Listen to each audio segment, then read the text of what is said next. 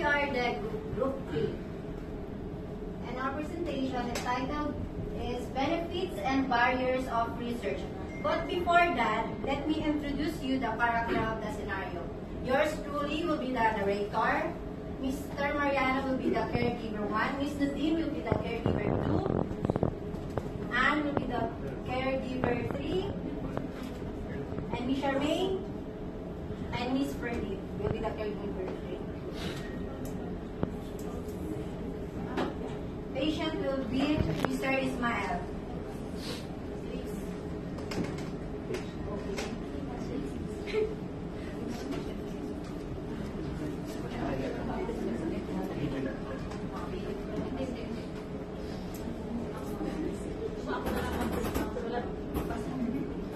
Benefits of barriers and research.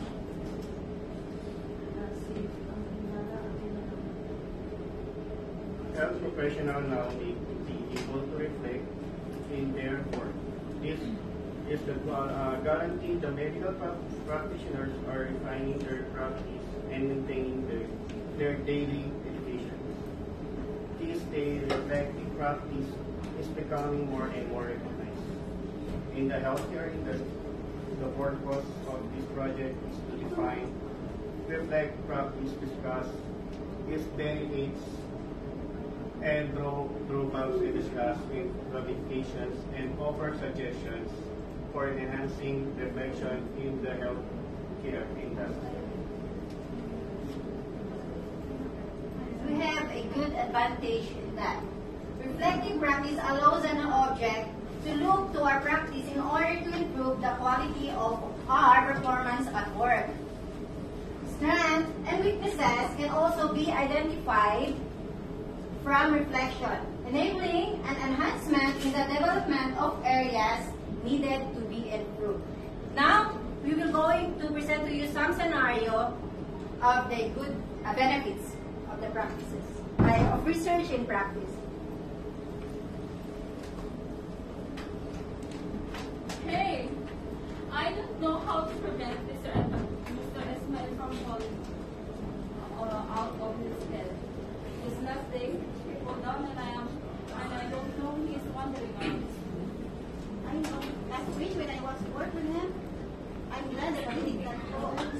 We must do something about it.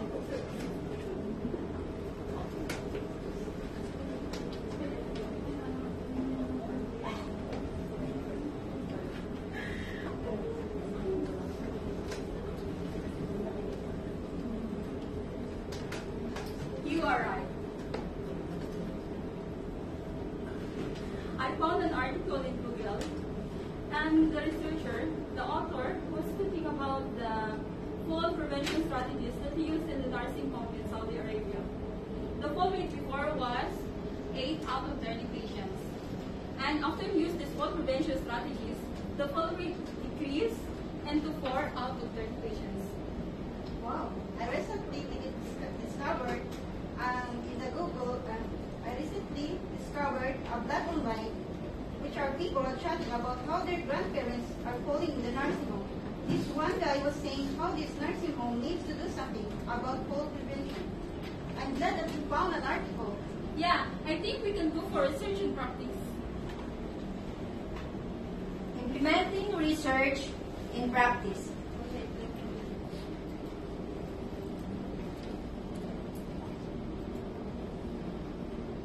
Learn the common reasons seniors have an increased risk of falling out of bed and protect your elderly loved one.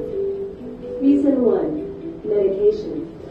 Medications that cause dizziness or disorientation can increase the chance of a fall for an older adult when trying to get out of bed. Having staff available to assist before an accident occurs is crucial. Reason 2. Dreams. A bad dream can be a particular concern for a senior when it causes movement, anxiety, and distress.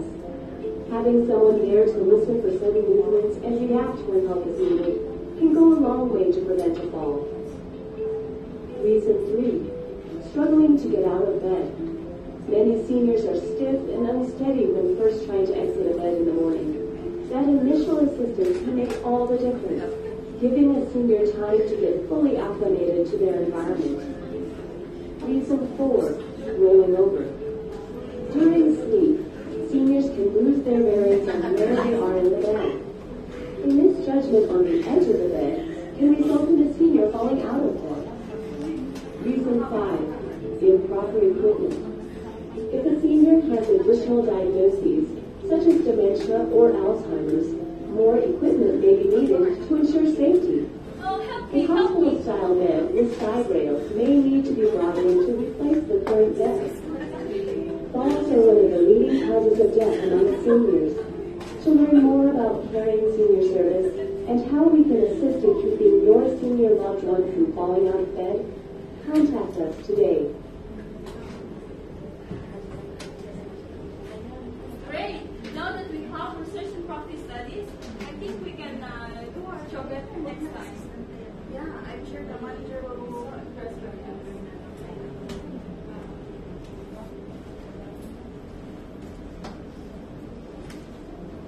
So that was the benefit of research and practice. Now we are going to show you the barriers of research and practice.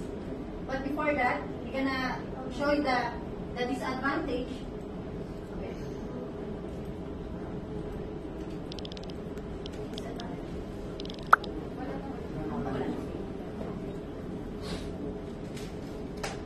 So here are some scenario on how barriers in research of practice of research and practice. Hey, you smile. Lack of support and supervision. Hey, Ismael. I think we can go for research and practice.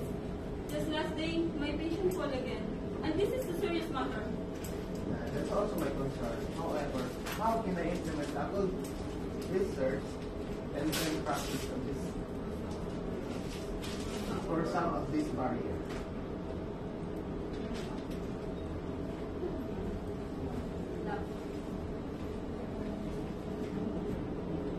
Lack of support and supervision. Good morning, Mom.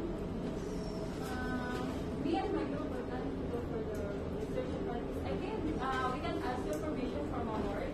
Maybe we can go sometimes for the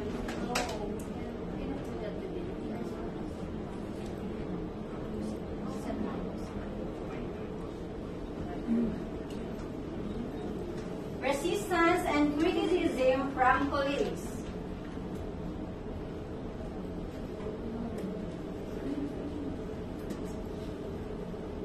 Hey, what are you doing? Are you doing some research? Oh, this is a waste of time. Come on, let's go. We go out.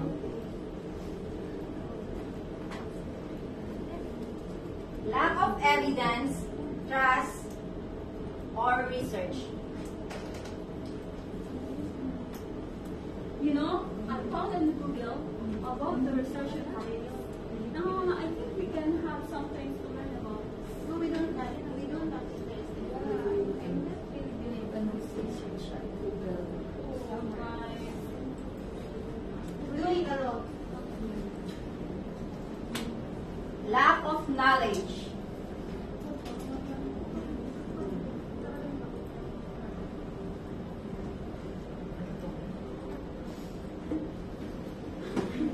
Oh, guys, help me, guys. What do you do? I did not He's know. having a heart attack. He's having a heart attack. Just help me out from this bed. We call someone for the emergencies.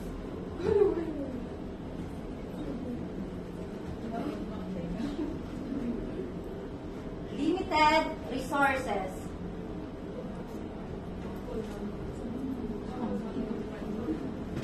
Oh, guys, help me, guys.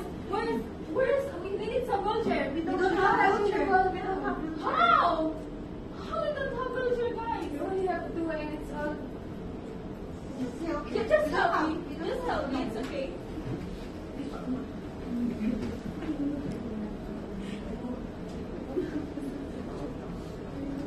Lack of teamwork. So, guys, I think now you already think about the research and practice. You want to join with me? No, I want to do it already. You know what happened in class day? We need to do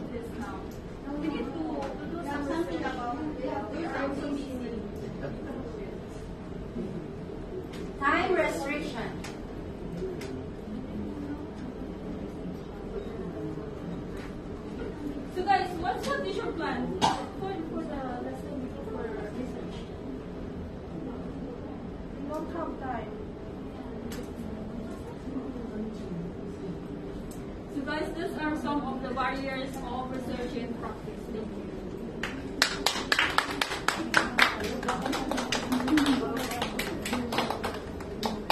That's all, everyone. I hope you learned some knowledge on our presentation. Thank you so much. You are the group again.